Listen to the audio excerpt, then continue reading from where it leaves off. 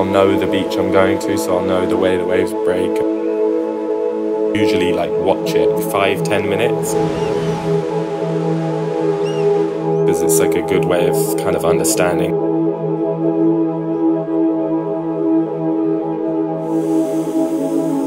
They might be more powerful in this area, more soft in another area.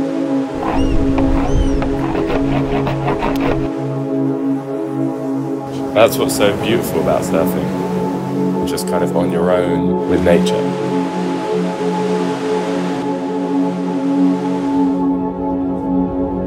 So there's like a weightlessness that you feel.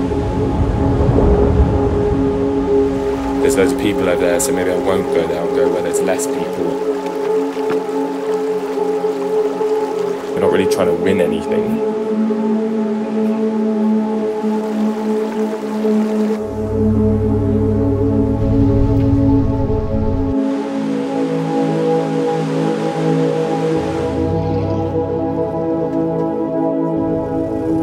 Yeah, you're just like, you're out there, you're only there for yourself.